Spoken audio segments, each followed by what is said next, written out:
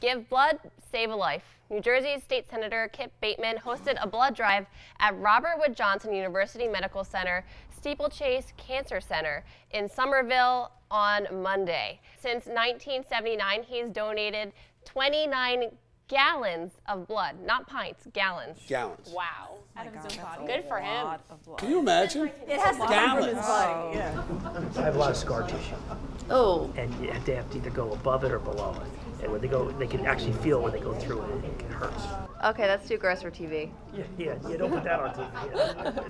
Many people, many patients, in particular cancer patients, require a lot of blood. So it's all strictly volunteer. This is the worst part for me, the stick. The pinch? Yeah, and nobody likes to stick me because they know that I jump sometimes.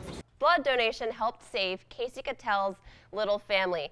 Casey went to the hospital October 2015 and didn't realize her life was hanging by a thread.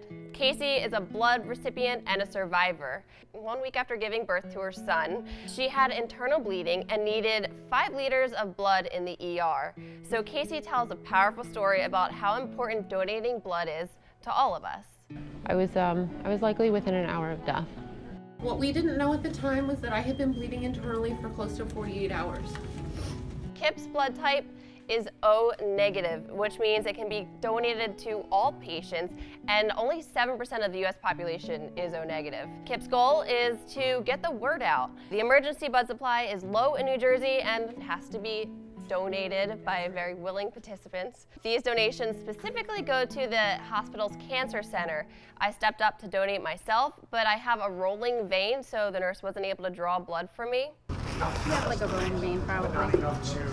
It can't work. No, that's why I had her adjust it. Okay. So I was sent home and told to drink more water.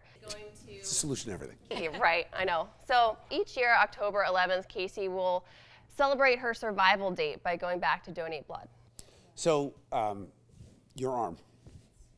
They tried several times. I think I was almost passed out when they were doing it. Yeah. Wow. Yeah, I tried. So the rolling vein is because your vein actually moves. Yeah. Right? How about that? I never heard of that. But Jess, I mean, I'm looking at your arm. It looks awful. Was it painful when they missed your vein? I felt like I was going to pass out. But honestly, I kind of wish I had had the opportunity to do it. I'm really disappointed.